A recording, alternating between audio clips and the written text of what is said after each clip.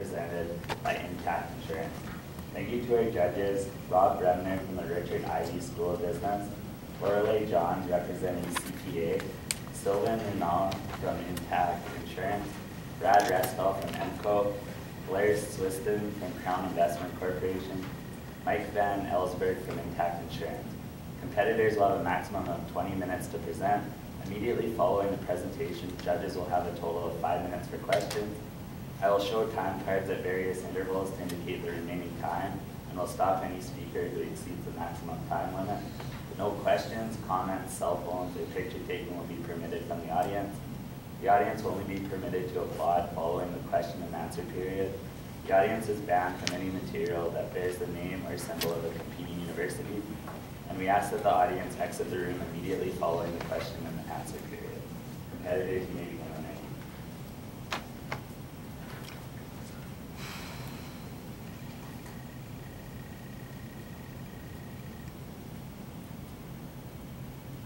So the 2008-2009 financial crisis taught us all a very important lesson, including investors such as yourself, John. Now, taking on too much risk in the form of earning potentially high return is very detrimental to both institutions and the individual investors that invest in took on mortgages based on wealth that you didn't have. And that's exactly why you, John, are here today and started up your own investment fund, JDC Investing, in order to provide a decent return for investors with a reasonable amount of risk.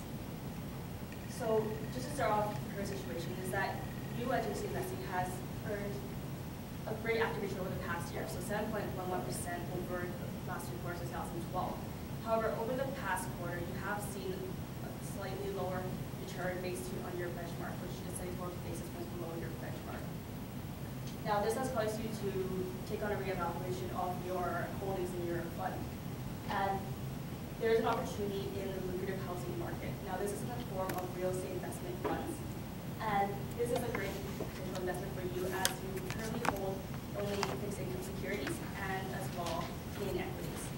Now, take a look into your securities for you, the real estate investment funds, and we can do two considerations. The first one being the strategic alignment with the firm. Now, we're going to focus on risk and how that affects your potential returns. You really want to make sure that the REITs actually align with your risk focus and that you actually get a reasonable amount of return for just a lower amount of risk. As well, given the nature of REITs, the high dividend yield is the majority, is a major return on these REITs, so that you want to look at how the dividends will be sustained for the REITs, and as well how that will affect the potential price in the future of the REITs. Now, looking into a specific REIT, saying REIT that we'll be looking at into our nation is realize that you take advantage of the real opportunity in REITs, however, not in say, and an alternate investment opportunity in an alternate REIT. And by doing so, that will be a higher risk-adjusted return expectation for your investment fund, and you will see this throughout our analysis today. So going straight into it, just a quick overview of your company, of your investment fund. Your goal is, like I said, to attain a reasonable return for a reasonable amount of risk. And currently, you're only investing in Canadian equities and as well fixed income securities. Now, this is a breakdown of your portfolio composition. So right now, you have about 72% in Canadian equities for the S&P total return, 25% in TSXX, and 2.2% in 91-day T-bills, so essentially liquid assets like cash. And like I said, this is the overview of your fund performance over the past 3 quarters. As you can see, quarter 1 and 2, they do great above the benchmark. However, after return over quarter 3 was actually lower than your benchmark. So as you can see here, you had 4.75% active return over the past 3 quarters, but last quarter you were just down below by 74 basis points. As a result, this is why you're looking into a new investment opportunity in addition to your fixed income and as well your Canadian equities. Now, like I said, there are the real estate investment trusts that you're looking into today. And there are 3 major points of these funds that you are considering for your investment because of their attractiveness. So first is that real estate vacancy is low. Now, many of these real estate investment funds are contracted into long contracts with the renters. So as a result, you will have stable cash flow because these cash flows are what drives your dividend payouts to your investors. And that's what they're looking for. They're looking for a high yield, not necessarily a high capital gain on these investments. is like the high payout ratios. With these consistent contracts and long-term contract with the tenants, you will see consistent dividend yields, which is what will keep your prices high. And finally, we expect that interest rates will remain low for the short term for the year 2013 and into the next few years. And as a result, this will be preferred investment. With interest rates low, investors prefer to invest in funds such as REITs, which are lower risk but with a higher return than money market funds. So a deeper analysis into the interest rate that I want to touch upon is that in the short term, if interest rates remain low, this will be a great opportunity for you to invest in REITs due to the fact that these REITs will be a better preferred investment compared to money market funds such as T-bills and other products like those. However, on the contrary, in the long term, if interest rates increase, then less riskier investors are preferred. So rather than putting money into REITs, which will give you say 7% return or higher risk, why not put your money into a T-bill, which will give you a lower risk but almost the same return, but 5%.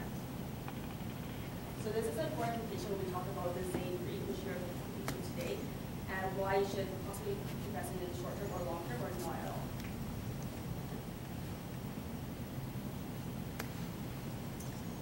So having gone over the real estate investment trust sector specifically, we do want to look more into Zane as an alternative or an opportunity for your fund to invest into. So we did identify 3 important factors that we wanted to look into. So first being that Zane has long-term contracts.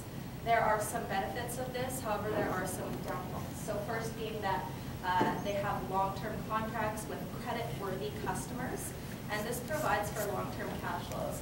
Given the fact that there is a high occupancy rate in the real estate investment trust sector right now, this is beneficial for this company specifically. Now, some disadvantages, however, is the fact that they can take advantage of potential increases in the housing market. As we see, we do expect that there's going to be a booming housing market in the United States going forward. So what we expect with this is that the contracts that are in place right now may not allow for Zane specifically to take advantage of increased rental rates beyond that of what's already outlined in their contracts.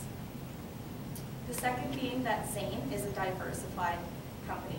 So they are both geographically diversified as well as by the properties that they invest in. So they have some retail, they also have some industrial, and so on and so forth. So this decreases the risk, and this is, as we mentioned, a very important thing that we would consider specifically for JDC Investing's portfolio. Some downfalls here to this, is though that there have been some specific properties that have been outperforming, such as, for example, offices over the past year have had 13.6% and commercial about 22%. So there's some opportunities within that specifically that they're not maybe taking advantage of to the fullest. And the third point we wanted to touch upon within our research that we conducted was the distribution policy. So they have outlined a policy that they're going to be increasing their dividends. So this accounts for inflation going forward. So they will be, making those payments to you, but not only that, increasing them. So some downfalls here, though, is they are with a higher payout ratio. There's less reinvestment, which is able to occur, which could, potentially their cash flows wouldn't be as strong as they have the ability to be into the future. And also, they may not be able to maintain this dividend level. And for the real estate investment trust, we believe, or we have, through our research, identified that there are many institutional investors which are investing into REITs for that dividend specifically. So if you're decreasing the dividend or not being able to maintain it, there's potential for a decrease in the value of this company because they're not able to maintain and continue to pay out that dividend. Thank you. In analyzing the financials and the returns for a business such as a real estate investment trust, we all must look at not only return equity, but also the sustaining of the dividend. Currently, as you can see on the board, we conducted a quick calculation as to using the market data that was retrieved from the system to determine determine the cost of equity which Zane REIT is currently experiencing. Now, currently our interest rates at all-time low, at 1% specifically, and a beta of 0.71. This shows that the market currently perceives Zane REIT as a low-risk opportunity investment. However, we must compare this to the risk premium of 6%, giving us a cost of equity of 5.26%. Now, the most important part here to notice is that the return on equity currently for Zane REIT over the past year has been 13%. Comparing to the 5.26%, we see that Zane REIT is currently providing an economic value add of approximately 7.74%. Now, by building on this, we understand that Zane REIT is currently investing in projects that build on towards their current portfolio and increase investor wealth. However, is this sustainable in the long term? REITs are a lucrative investment. We have identified this. We understand there will be a booming housing market. But the question, is Zane the REIT of choice? We must consider Zane against the opportunity to invest in other REITs or other similar industries that pay that dividend yield and allow institutional investors such as JDC investing to build on their portfolio and achieve those outstanding returns, those risk-adjusted returns specifically. Some alternatives that we decided to review is, of course, whether to invest and put our money at all and rechange the balance of the portfolio. One implication with this opportunity, however, is that we are not rebalancing a portfolio that in the last quarter has not outmatched the benchmark. Using this, we do not change anything. However, if we were to choose to invest in Zane, we must further analyze the company, and we will build further into this, and we will go into the financials very soon. And finally, of course, is to invest in an alternative REIT, one that possibly has a better return, a risk-adjusted return, that allows us to go not only beyond profits, but address the risk that investors are starting to turn away from. Now, in going through the valuation, the first metric with which we used is trading comparables. By comparing the price to net asset value and price to funds from operations, you can see on the board that Zane is currently undervalued compared to the average of its competitors. As you are, I'm sure, aware, there is two specific ways, of course, the price to NAV and price to FFO. Now, one key indicator in the price to NAV, however, that I do want to point out is that all the REITs that are comparable in this sense are all within 1 or 0.9 of the price to NAV. Because of this, we believe that a significant majority of the REITs are currently valued close to equal in this metric. So we turn toward the price to funds from operations to judge whether they can continue to build upon their operations and generate enough funds to sustain that also important dividend. Currently, Zane is trading at a 15.2 times multiple, compared to an average of 16.4 and a median of 16.1. What this tells us is the market is currently bearish on this investment. We see a significant other opportunity to enter other REITs that have those same price to NAV multiples, but are able to generate larger funds from operation and trade at a lower price to FFO. Because of this, we know there are opportunities outside of using these metrics that could be better than Zane. Now, we ran a couple of evaluations through a discount dividend model. However, what you see on the current board is expected growth of negative 10%. The reason we did this is because by using a goal-seek function, we were able to find that the discount dividend model currently overvalues Zane REIT.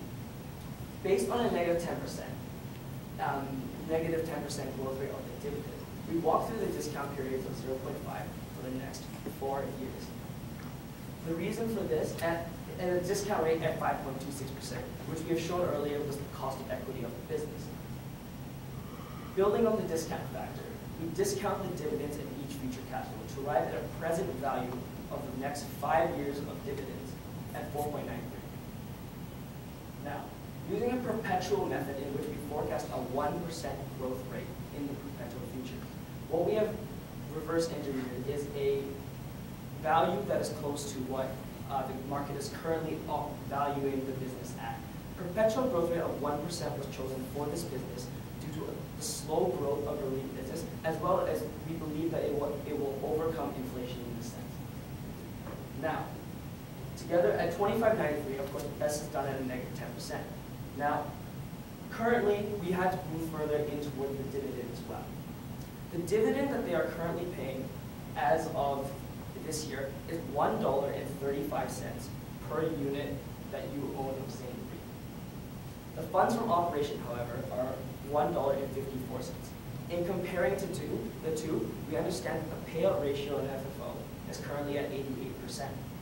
Now, while this is sustainable, and we believe this is right, between 75 and 95% would be the industry average, the question is, can they do this in the future with their future dividend policy? The future dividend policy currently states that the business plans on paying out $1.60 for every unit in the future. However, to maintain this 88% payout ratio of their funds from operation, the funds from operation need to grow at a rate of 15.4%. If this is not the case, and Zane does not meet this growth target, there is a high likelihood that you will not be able to pay out this amount, that they will not be able to pay out this amount and stick to their future dividend policy. And the result of that could be institutional investors leaving the business, driving the share price down in the short term and making Zane a difficult investment to justify. Now, I would like to ask anyone to come forward and quickly walk through the recommendation of why exactly we believe an alternative REIT is a stronger investment for the risk at hand in the short term.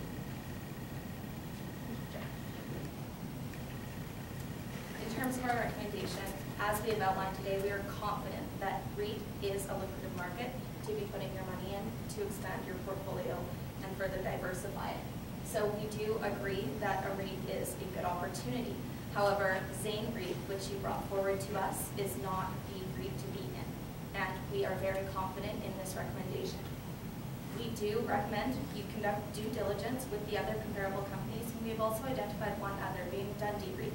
What we like about Dundee REIT is the fact that they have office space.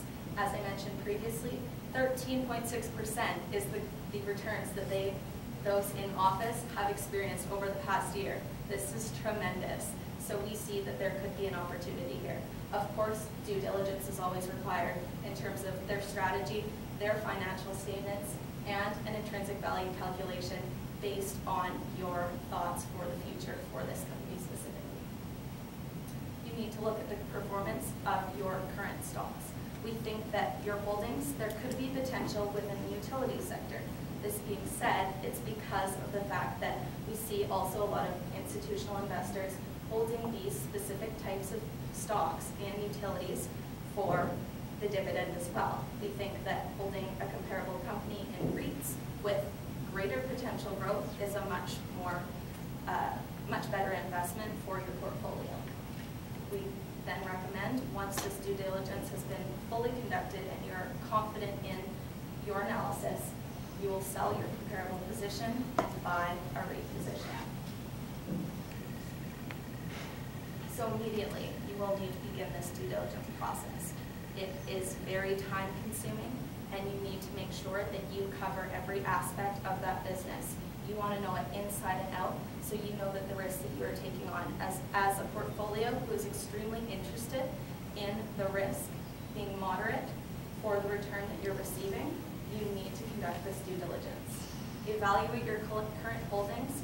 Our recommendation may specifically be to look into your utilities. However, that is definitely not where you must look. You can also look at other maybe potential underperforming stocks within your portfolio. In 6 weeks' time, we believe this is enough time to have conducted your due diligence process. Of course, if it is not up to par as to what you feel, you will need to spend a little bit more time on this. And of course, you will sell your underperforming position in place of a REIT position and monitor the performance and, of course, the expectations of the interest rates, as this is something that's very important. Being invested in the real estate investment trust industry, you need to have an opinion on what you think expectations for interest rates are. We have provided you with ours today. In summation, we are very confident in our recommendation that real estate investment trust is where you should be putting your money. And we would like to recommend to you that Zane is not specifically the one that you should be putting your money into. There are other opportunities within this industry. You will achieve a higher risk-adjusted return, and that is our expectation for your portfolio within JDC investing. It aligns with your strategy, and we are extremely confident. On behalf of my team here at New England Capital, we thank you very much for having us here today. If there's anything we haven't covered or you need more clarification, we'd love to open the floor to any questions you might have. Thanks, we'll now begin the questions. Do you mind elaborating on the negative 10% growth rate? Absolutely. What we did with the negative 10% growth rate was more as a reverse engineering of what we have the current price at to find out to what rate dividends could be decreasing at before you hit the current market value. While we understand that that negative 10% growth rate on your dividends is unlikely, we do believe institutional investors will be leaving this business in the short term, driving that share price down and creating a better entry point to receive that value in the future. Do you believe interest rates are going to stay low?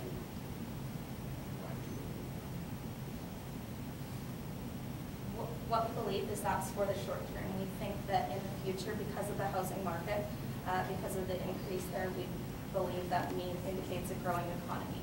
With the growing economy, of course, there will be increasing interest rates. So in the short term, that's our expectation. We do believe you should be looking for something in the future, of course, evaluating when the interest rates are going to change, at which point you may need to exit your position.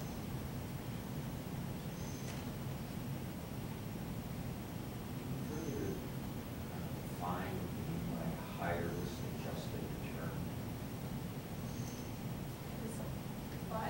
The outcome that we hope that you would achieve with our application is high return by investing and diversifying portfolio to REITs and receiving a high return, but still maintaining your concern over risk.